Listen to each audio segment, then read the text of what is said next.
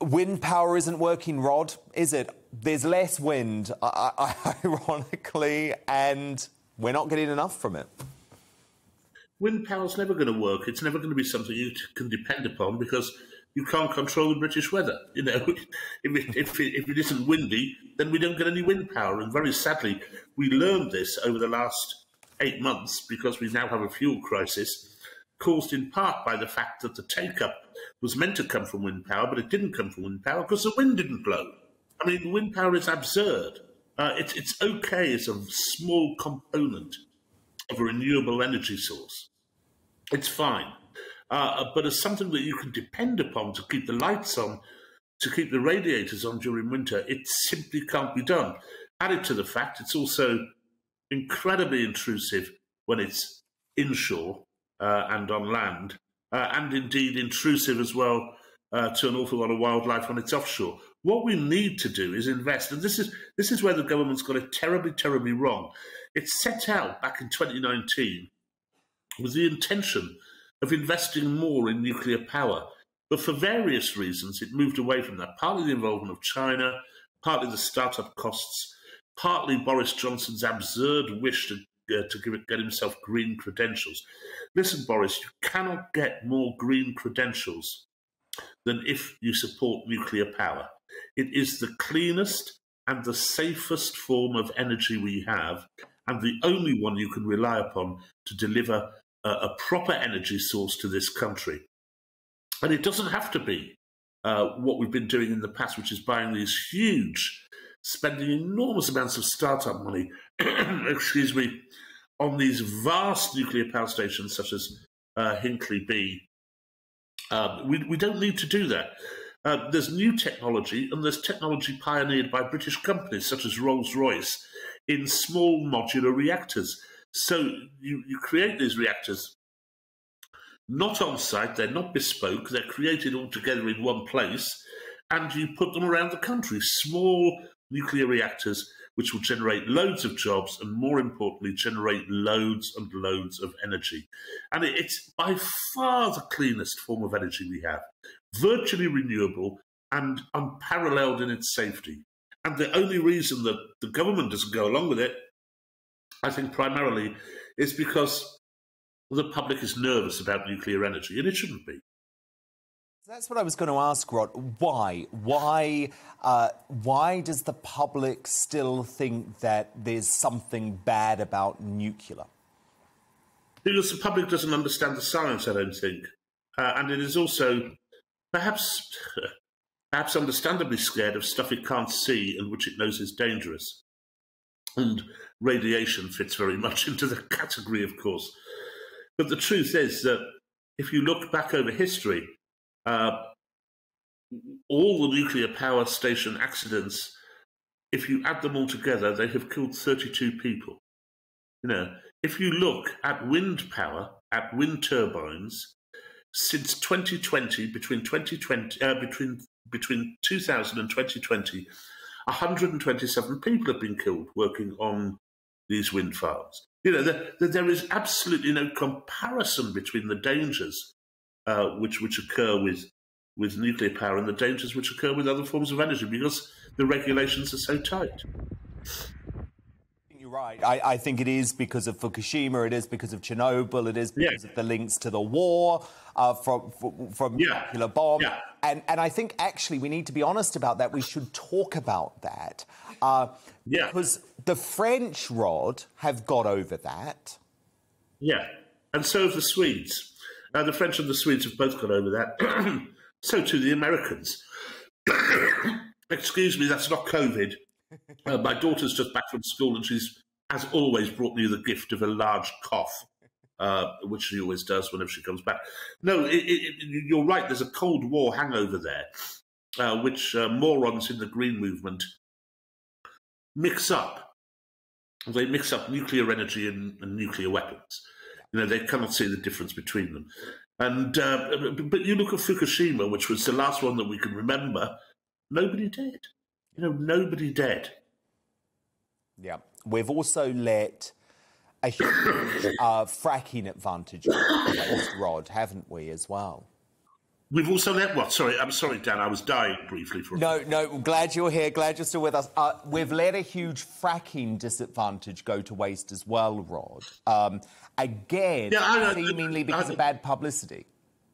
Yeah, and this is where I probably disagree with you. I'm quite green on energy. You know, you don't like fracking. Terrible. I'm not mad on fracking, to be honest. I think in any case, it's very temporary. It's not going to give us energy for very long. No, indeed. Nuclear power is. And the more that nuclear power develops, you know, we get into fusion energy and stuff like that. You know, 25 years from now, with any luck, you know, we will have energy provided by the much even more safe fusion power. But for the moment, you know, a dependable source of energy, one which we can afford as well if we go to small modular reactors, is nuclear power. And the trouble is, it is stymied by any time you mention it. Cretins jump up and down and say, nuclear power, no thanks, and this is nuclear-free Wales. You know, and you think about that when they say it's nuclear-free Wales or nuclear-free Scotland, what they mean by that. Because it would come as an appalling shock, for example, to the thousands and thousands and thousands of people in those two countries who are having radioisotopes used to cure their cancers, to diagnose their cancers and for various other diseases.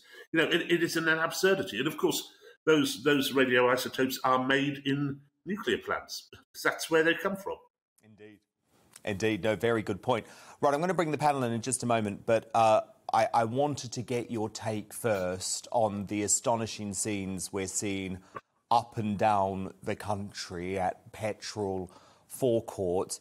Where are you placing the blame, Rod? Because there's not actually a fuel shortage. There's not actually a fuel crisis. What there seems to me to be is a crisis in confidence, and I don't necessarily blame people for that. But who do you think is to blame for this mess? I think if we launched a campaign over the next 2 or 3 days, Dan, on television and in the newspapers, to tell people that there was a crucial shortage of chives in this country, by the end of the week, you would see fat morons queuing outside Morrison's, piling chives into the back of their Range Rovers, in much the same way as we have seen with people at the petrol pumps. And I think someone's going to get clobbered pretty hard because I've been watching social media, and it tends to be Range Rovers and Land Rovers, by the way, largely because they've got a big boot space, so they can get all those jerry cans in.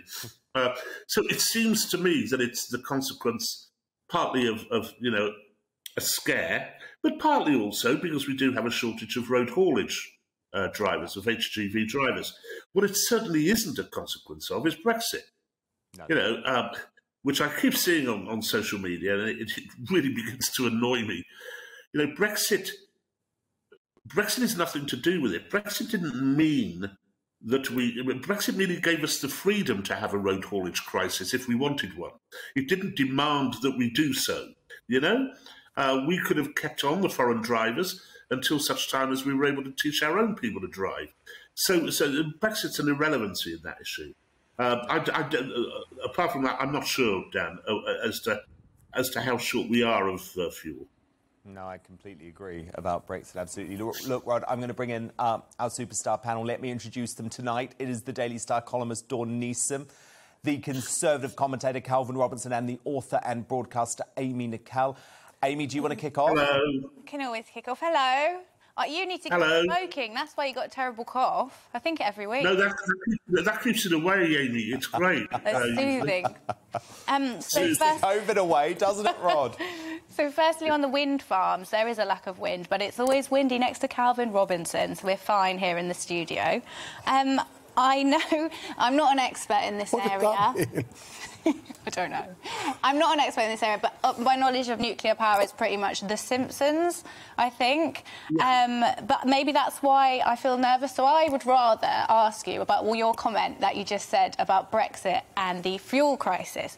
Because although Brexit perhaps didn't cause it, do you not feel that a lack of Brexit would have solved it in the fact that we could bring in the HGV drivers to get rid of the crisis?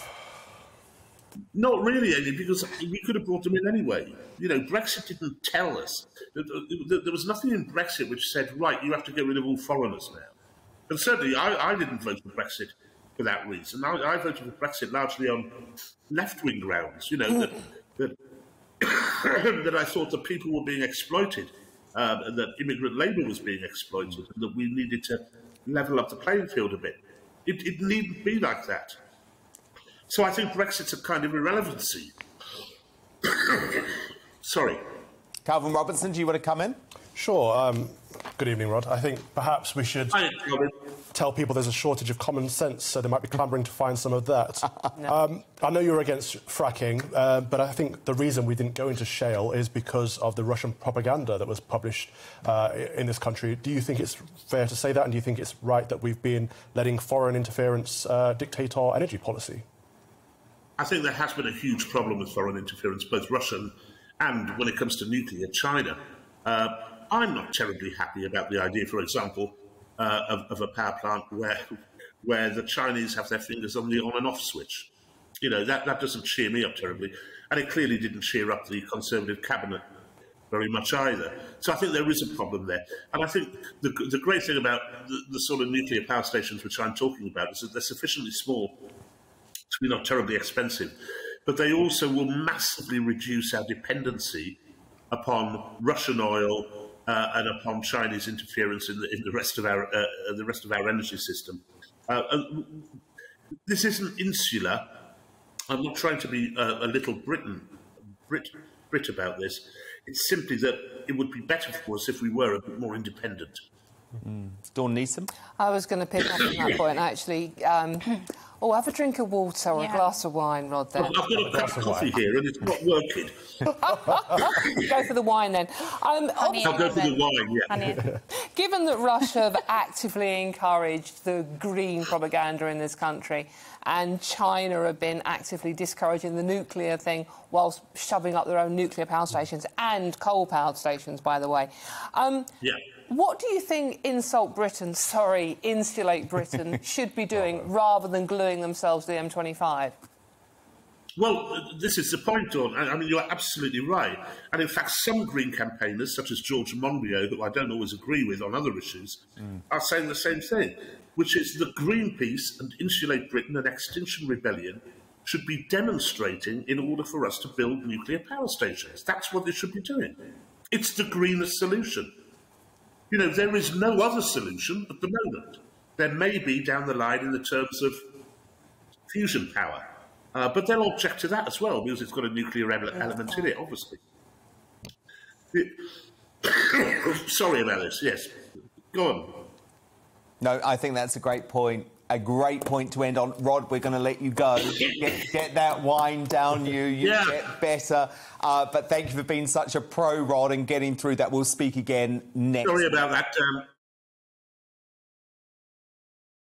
Welcome to the GB News YouTube channel. You can watch us live 24 hours a day, catch up on your favourite shows, and join in the conversation in the comments below. Don't forget to subscribe and you'll never miss any of our exclusive content.